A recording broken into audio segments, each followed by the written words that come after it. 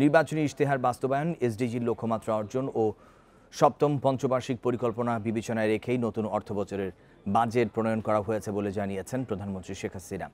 বঙ্গবন্ধু আন্তর্জাতিক সম্মেলন কেন্দ্রে বাজেট পরবর্তী সংবাদ সম্মেলনে এ কথা বলেন শেখ হাসিনা। রীতি অনুসারে প্রতি বছর অর্থমন্ত্রী এই সংবাদ সম্মেলনে বাজেটের বিভিন্ন দিক তুলে ধরেন। তবে এবার অর্থমন্ত্রী অসুস্থ থাকায় সংবাদ সম্মেলনে এলেন প্রধানমন্ত্রী নিজেই। সংবাদ সম্মেলনে প্রধানমন্ত্রী বলেন, শহরের মতো গ্রামেও যেন নাগরিক সুবিধা পৌঁছে দেয়া যায়, এই লক্ষ্যেই কাজ করছে সরকার। দেশের অর্থনৈতিক উন্নয়ন অব্যাহত রাখতে সামগ্রিক যোগাযোগ ব্যবস্থার আধুনিকায়ন ও উন্নয়নের বিষয়টিও বাজেটে গুরুত্ব দেওয়া হয়েছে বলে জানান প্রধানমন্ত্রী।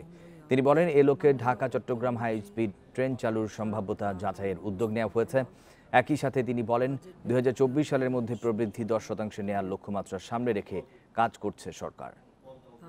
শারীরিক অসুস্থতার কারণ আমাদের বিপুল বিজয়ের মাধ্যমে এবং আমরা তৃতীয় মেয়াদে সরকার গঠন করি।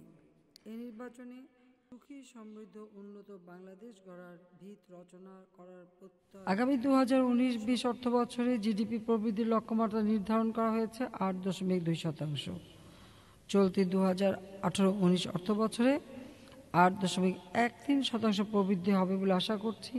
আপনারা জানেন যে এশীয় উন্নয়ন ব্যাংকের প্রেক্ষাপট অনুযায়ী আমরা এবছর এশিয়ায় সর্বোচ্চ প্রবৃদ্ধি অর্জনকারী অর্থাৎ 8% দেশ।